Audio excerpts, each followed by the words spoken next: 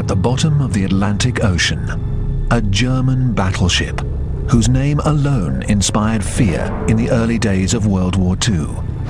The Bismarck, Hitler's state-of-the-art killing machine, heavily armored and massively armed. There was nothing that we had that could quite match her.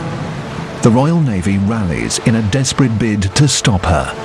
Our object was to sink her. We'll trace Bismarck's deadly maiden voyage, moment by moment, using eyewitness reports from the last remaining survivors and close examination of the mangled wreckage. We'll deconstruct the ultimate battle to sink one of history's most dreaded sea weapons.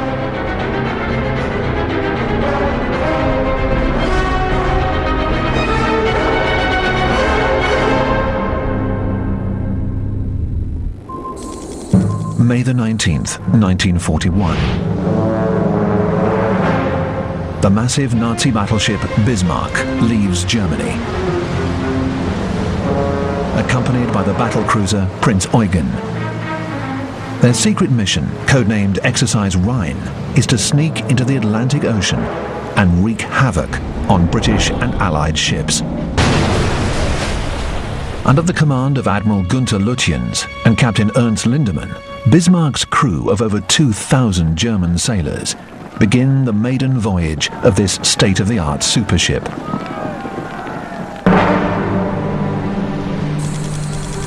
May the 21st, 1941. Bismarck and Prinz Eugen arrive in a fjord in German-occupied Norway. Before heading into battle, the crew enjoys what will be their last moments of peace and quiet. It was a beautiful day when we were anchored in that fjord. We were allowed to walk around on deck.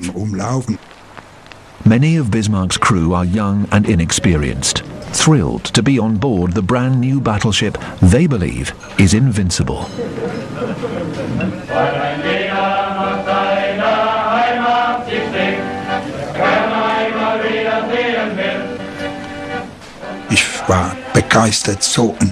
I was thrilled. Everyone thought, this ship will never sink. She's so huge, and there are so many weapons.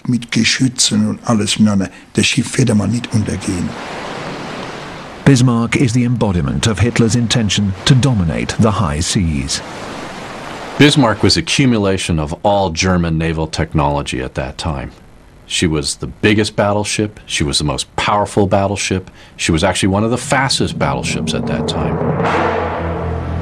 She weighs in at over 53,000 tons and is 251 meters long. Despite her massive size and thick armor, she can cruise at nearly 35 miles per hour. And Bismarck bristles with powerful artillery. Each of her massive 15-inch guns could hurl a small car 22 miles.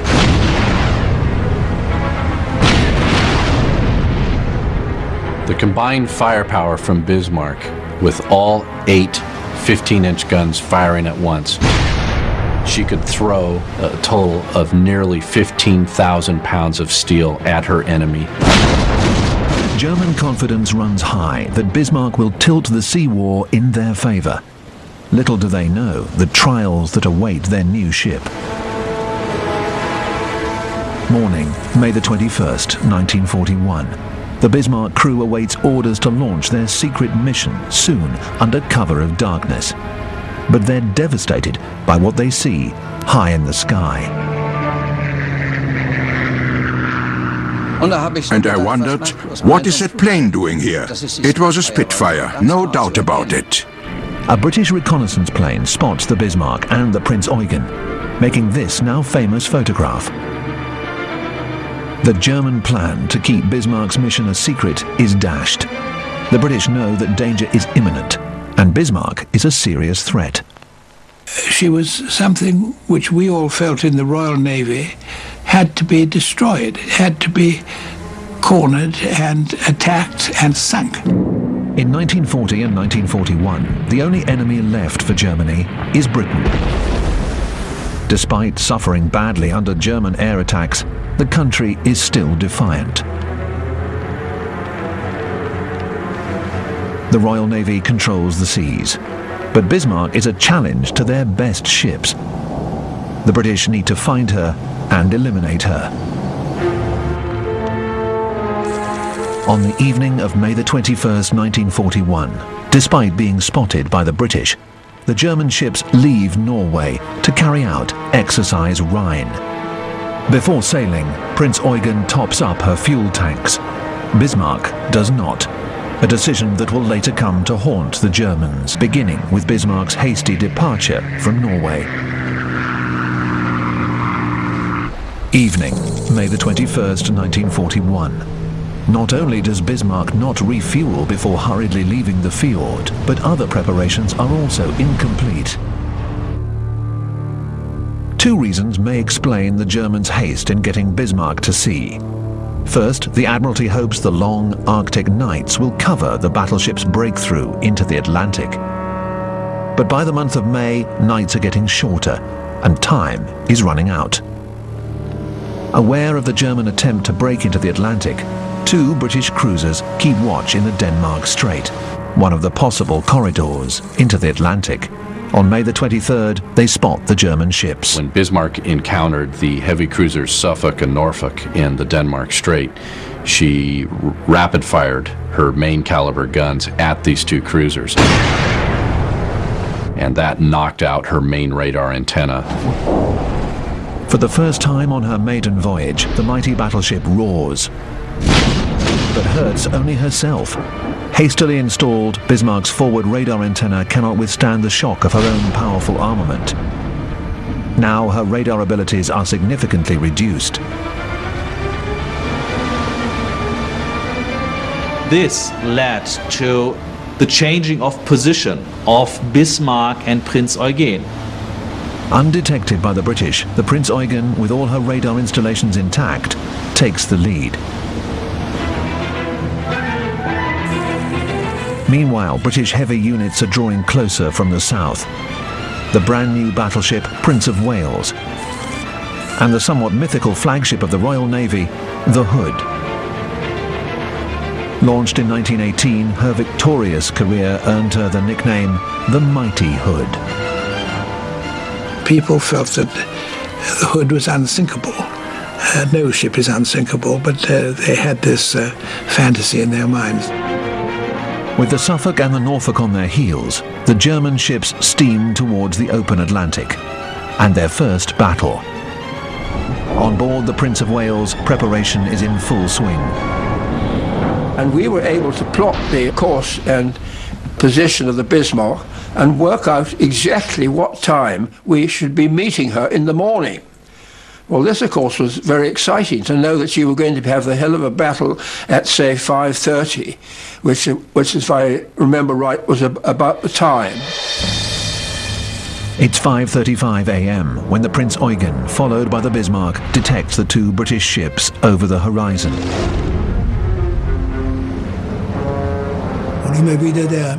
We thought nothing could happen.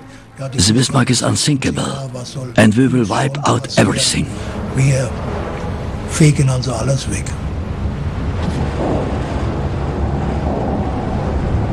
Bismarck and the Mighty Hood, two enemy flagships, face off. A duel of giants is about to begin. Only one will survive. May the 24th, 1941. The British battlecruiser Hood and battleship Prince of Wales hold station at the western end of the Denmark Strait, ready to pounce on the Bismarck and Prinz Eugen. The gap between adversaries is closing. The Prince of Wales spots Bismarck. After a few minutes, one suddenly saw a mast come up, and that was a very exciting moment. The mast was followed by a great big bar. Shortly after that, her funnel began to come up, and gradually the whole of the Bismarck came in sight. But the British battlecruiser Hood makes a fateful mistake. From a distance, the massive silhouettes of the two German ships look the same. Hood misidentified Prinz Eugen, which was the lead ship in the German task force, as Bismarck. And Hood was firing against Prinz Eugen, in essence, the wrong target. Behind the Prinz Eugen, Bismarck readies for action and brings the British ships into her sights. She fires her first salvo against the right target. It almost immediately straddles Hood. Even without her active radar, Bismarck's sophisticated aiming systems perform perfectly. Again, another straddle, so they know they're shooting very well. And there were huge fountains of water went up from the big shells. With each salvo, the guns zero in on Hood. And the ones that went over, passed over us, it sounded like a lot of express trains going over.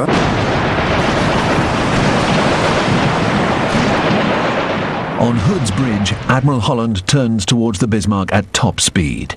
He knows he's got to close the distance to avoid the plunging fire that could put a shell in the most vulnerable part of his ship, the decks.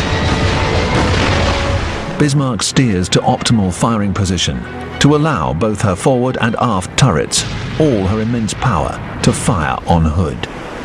If you want to score 3 hits, you had to get about 100 shells into the air. Battleships and battlecruisers are heavily armored along their sides, but the Hood is particularly vulnerable because the armor under her decks is thin. And now she's at the optimal range for Bismarck's plunging fire. Admiral Holland's on the bridge of the Hood. He's trying to close the gap between him and Bismarck as fast as possible because he knows his ship is very vulnerable to plunging fire. Bismarck fires again. One of her shells pierces the thin armor right above the magazine, storage for Hood's highly explosive 38-centimeter shells.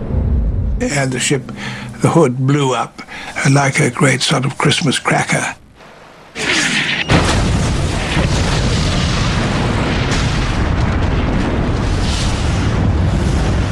It was a very nasty shock.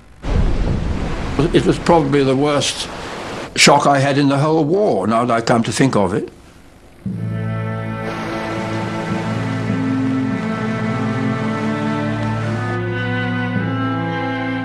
In a duel that lasted only about 8 minutes, Hood's crew of over 1,400 men vanish in an instant. Only 3 survive. It made all of us in the Navy feel even more strongly that whatever happened, we must try and get the Bismarck cornered at last. It's a great victory for the Germans. But during the battle, Prince of Wales strikes a blow that will change Bismarck's fate. A 35-centimeter shell from her main guns rips completely through Bismarck's bow, rupturing a fuel tank and letting seawater rush in. The shell struck Bismarck near the deck and blew a massive exit hole near the waterline on the opposite side. Bismarck's crew becomes aware of the damage, and the far-reaching consequences begin to dawn on the Germans. About 1,000 tons of fuel was now rendered useless, and so this deprived Bismarck of the valuable fuel that she needed for commerce raiding. Fuel to conduct her far-ranging mission across the Atlantic. Fuel she could have topped up in Norway when they were still in German-controlled waters. A decision that now proves pivotal. With the reduced speed, she still could hit, but she could not run anymore. The damage is severe. The Bismarck is losing fuel, and she can't run at top speed. Admiral Lütjensa turns for the nearest port in German-occupied France for repairs. Prinz Eugen, with new orders, continues on her own. After only 6 days at sea, Exercise Rhine, Bismarck's first mission to strike Allied shipping, is cancelled. Hitler's trump card, the Bismarck, has tasted her first battle, her first triumph, and the sting of her first wounds. the myth of her invulnerability is fading. For Britain and the Royal Navy, there is now one rallying cry: sink the Bismarck. The German battleship steams towards France, British ships on her heels. Her loss of fuel is a major concern. Bismarck must run at a reduced speed to be sure to make port. The British ships shadow her, maintaining radar contact. A British cruiser zigzags to confuse possible German submarines. On the Bismarck, Captain Lindemann orders a turn to starboard at the same moment that the British ship turns to port. When it turns back, Bismarck has slipped beyond the range of the British radar and disappears from their screens. Now Bismarck has escaped them. They don't know where Bismarck is. But Admiral Lütjensa doesn't know the British have lost them, because the Germans still receive the British radar signals. The Admiral transmits a lengthy situation report to Berlin. He thought the British know where I am anyway, so I can send this message without doing any harm. And this was his tragical mistake. A mistake that had tremendous influence on the hunt for the Bismarck. During this period, the British were able to lock in on the German radio signal, and they were able to triangulate the signal directions, thereby giving them a position approximately of where Bismarck was. But where exactly in this vast ocean is the Bismarck? The British send out Catalina flying boats to find her. One of the planes flies for hours, cloud cover obscuring its view. Then suddenly, amazingly, in one patch of clear sky, something appears on the water below. Yes, it is Bismarck. They found the Bismarck.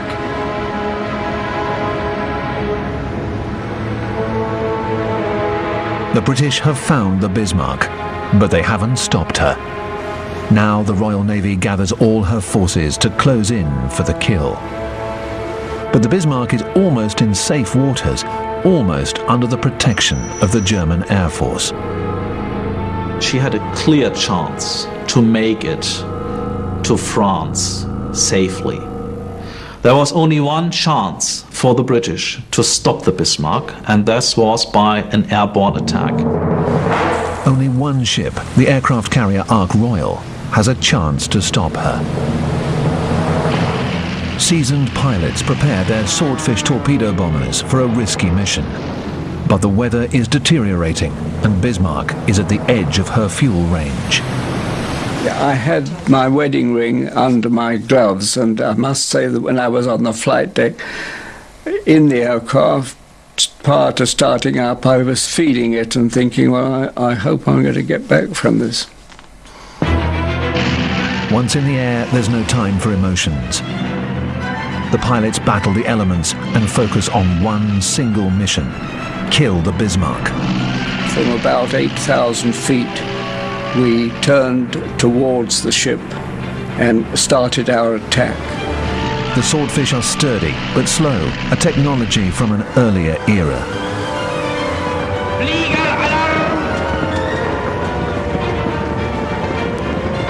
It's like David against Goliath. They came towards us, ready to defy death. And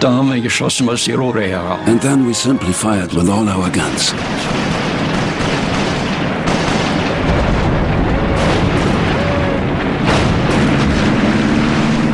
But incredibly, not one plane is shot down.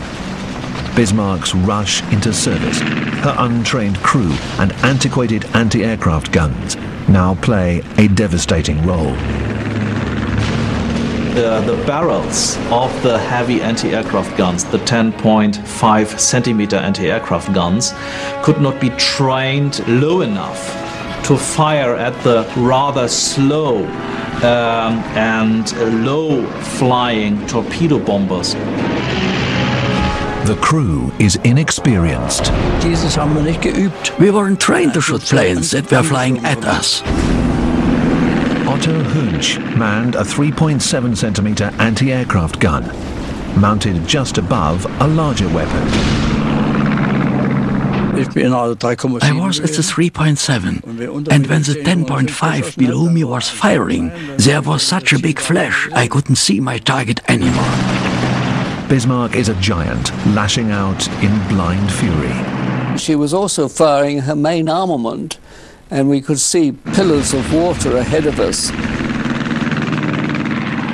If we'd flown into one of those, we would have just disintegrated.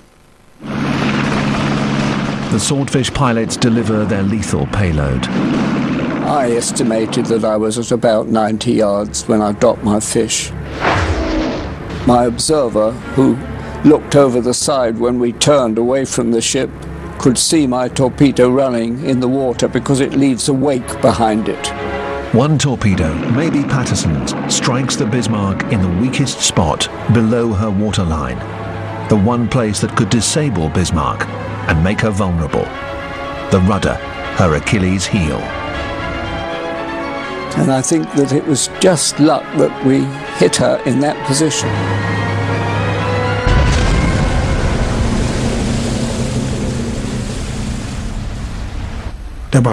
That's when they had us.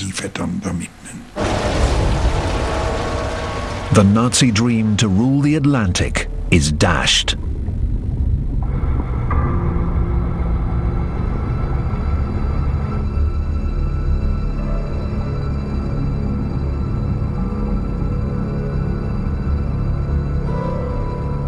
On the expedition vessel, memories overwhelm the two Bismarck veterans.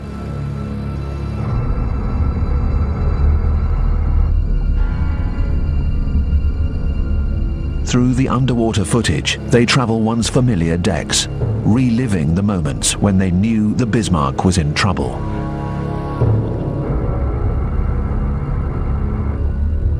The giant is crippled. For Bismarck, the run to a safe port is over.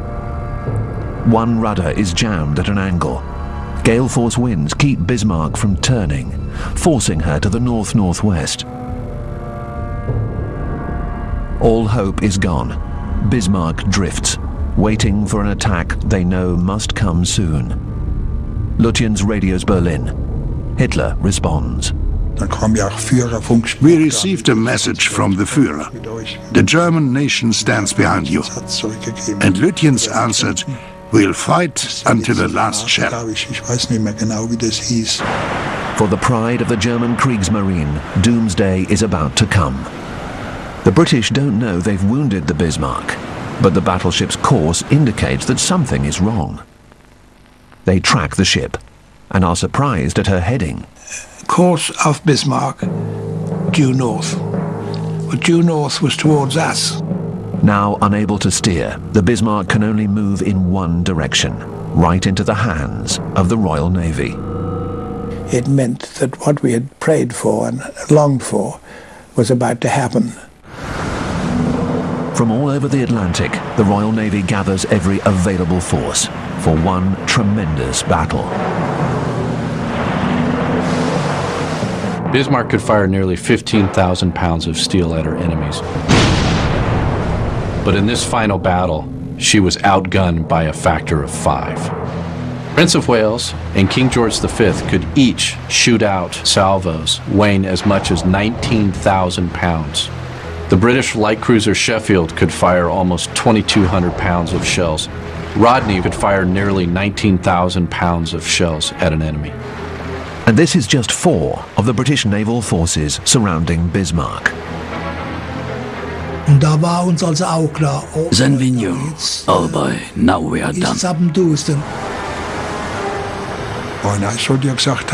Someone said, "My wife doesn't know that she'll be a widow soon."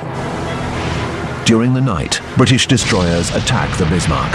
She fires back. There's no damage on either side. On board, the crew is worn out and morale is desperately low. They wait for the end. You didn't know exactly how and when, but you knew it was coming. The British decide the end will come the next morning.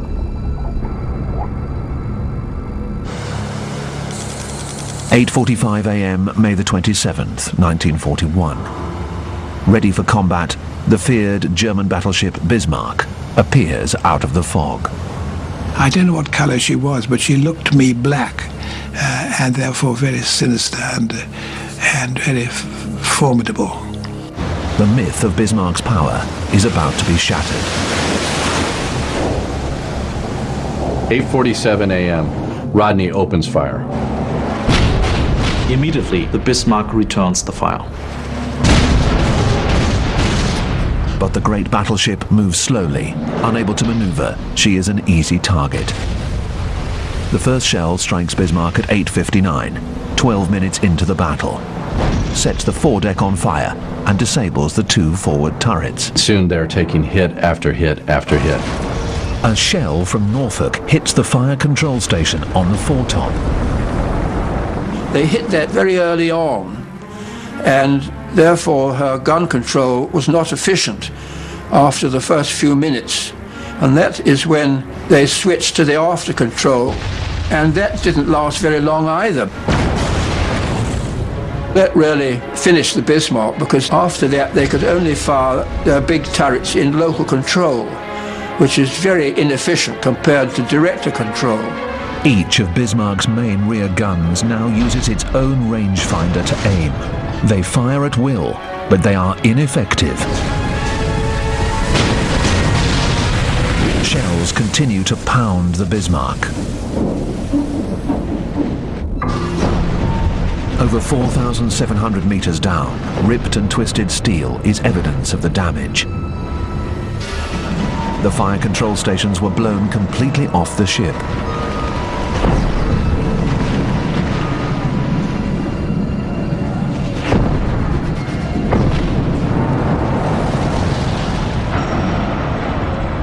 Shells smashed into the hangars and the catapult for the Arado 196 aircraft.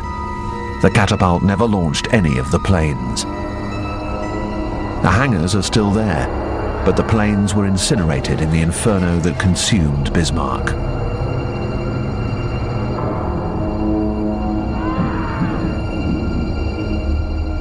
The superheated steel released carbon, food for bacteria in the deep sea. They're literally eating the wreck, creating these eerie icicle-like formations called rusticles. Only one of the forward turrets, named Anton, fires a single round. The British score another decisive hit. Bismarck's A turret is now out of action. Suddenly, B turret is also out of action. There's a huge explosion. The back of B turret is completely blown off. When another shell hits Anton, shrapnel further damages turret Bruno and kills almost everyone on the exposed part of the bridge. When the ship sank, the heavy turrets fell out of their mounts, leaving these gaping holes.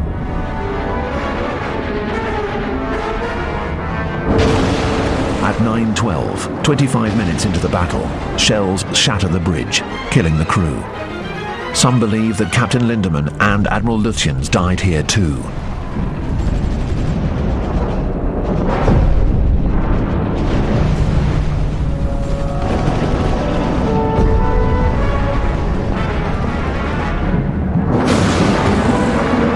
With their main directors knocked out, Bismarck's gunnery crews managed to fire several salvos under local control.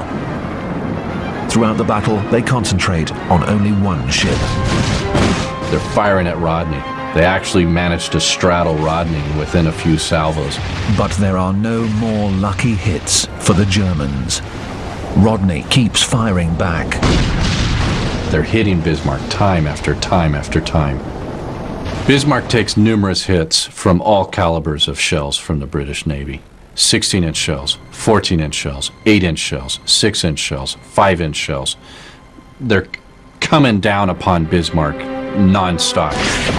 The once proud Bismarck becomes a hellish slaughterhouse. Anti-aircraft guns are just shattering to pieces.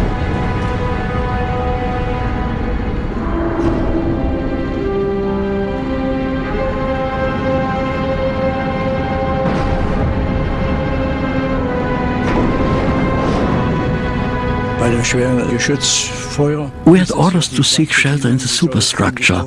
I felt that it wasn't safe enough. I was hiding behind turret Dora, where the empty shell casing usually came out. That's how I realized that the turret was out of action.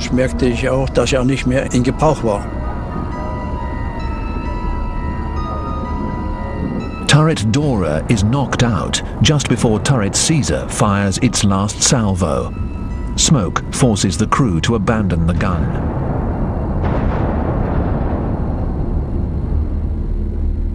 "9:31 a.m. on May the 27th, 1941.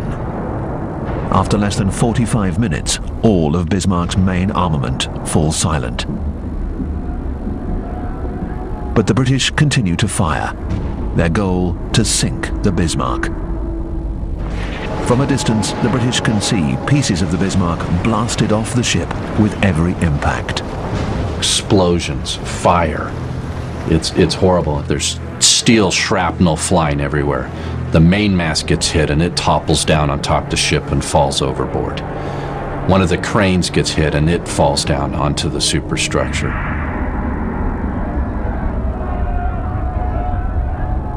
A shell explodes in the forward canteen, killing around 200 men.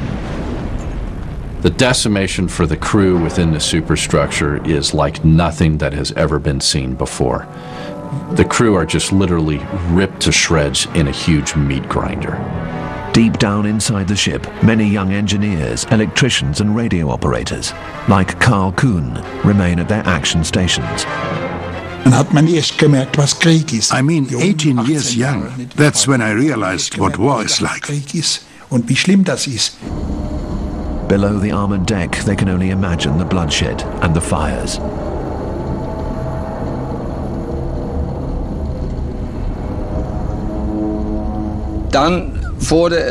Slowly it became clear that we were firing less and less, and that we were being fired at more and more. You feel it, you hear it, that's it. But we didn't know what would happen next. With Bismarck's guns silenced, the Royal Navy shortens the distance to their target. The Rodney and King George V closed in closer and closer and closer, so the elevation of their guns, which had started up there, was then down there because they were getting so near. Rodney approaches the Bismarck at point-blank range for her main artillery. Barely 3 kilometers separate the ships. They can actually see the explosion with pieces of the ship flying apart, flying into the ocean, landing in the ocean. There's shell splashes all around Bismarck from all the different ships that are shooting at her at this point. With Bismarck's guns silent, now it's every man for himself. But many of the sailors aren't familiar with the labyrinth deep down inside the Bismarck. I was panicked, running around, because I wasn't familiar with all those decks, stairways and sections. They just follow their instincts to go up. You move mechanically, full of fear. If you found whatever hole, you'd climb up. Then I finally saw some light.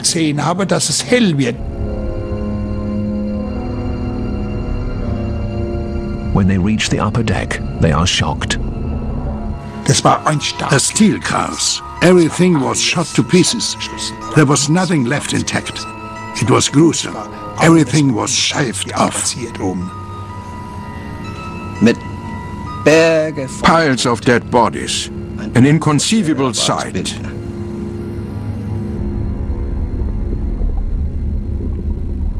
And the British shells keep coming.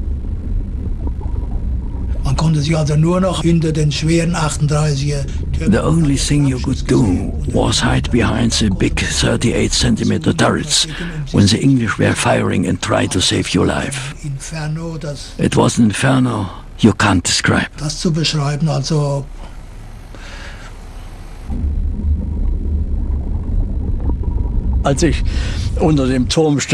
I was standing behind the turret and thought about going down inside again. I wanted to fetch my fiancé's photograph, but I decided not to. Aber ich hab's dann doch sein gelassen. Just like anti-aircraft gunner Hunch, more and more sailors seek shelter behind the D turret.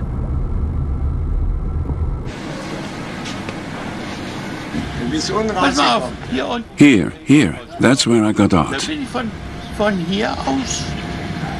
And then I was running along this side. Up to here. And then I jumped off.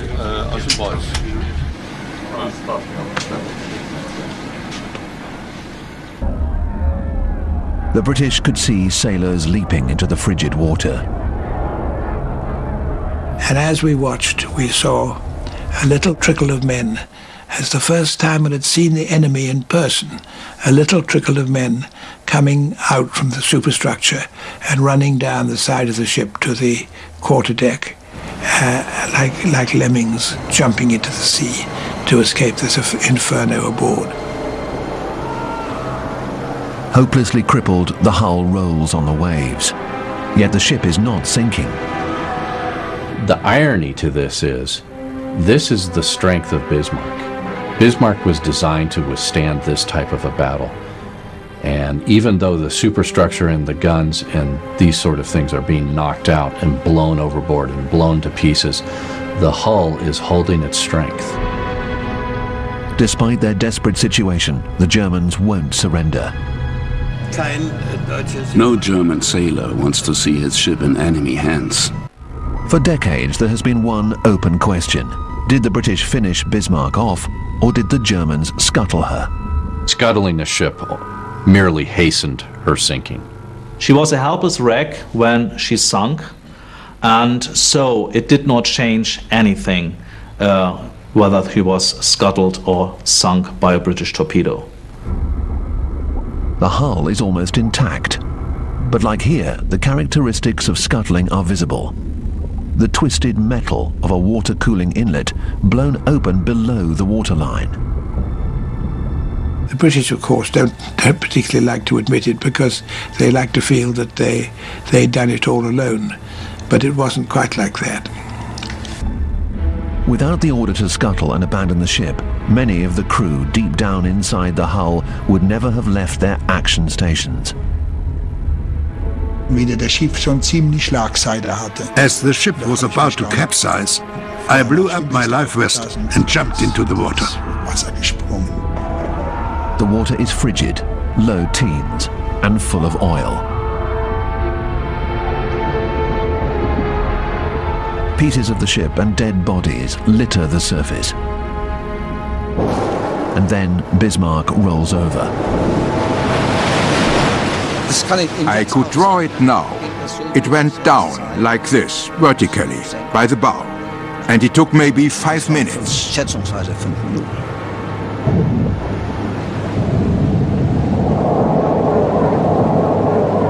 Bismarck is finally gone.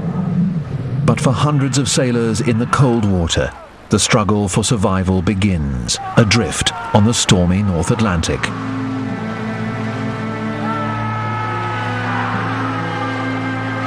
The only thing I wanted was to see my mother again, and the little girl I had then.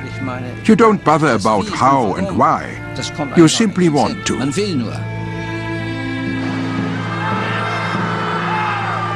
Following naval tradition, the British cruiser Dorsetshire picks up German sailors. Rescue within their grasp, many make a fatal mistake. They were swimming toward the ship. The waves pulled them back, then smashed them head first against the hull.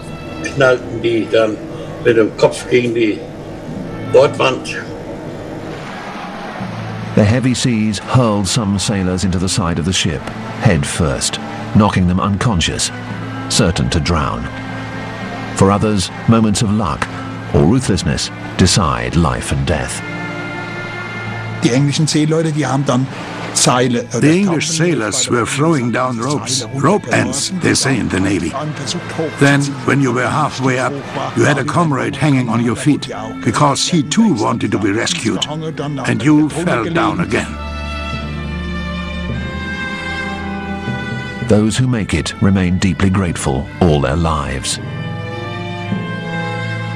I must repeat it over and over again. The English were treating us like brothers, despite that they had been firing at us half an hour ago. That's amazing. Hard to understand. Suddenly, an alarm is raised. U-boat. The presence of a German submarine is never confirmed, but the British make a horrifying decision.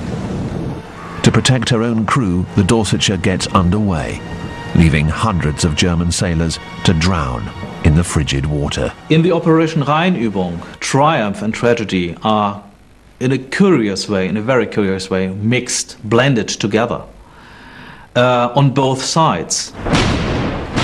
The Germans' early victory sent a British battleship and over 1,400 men to the sea floor.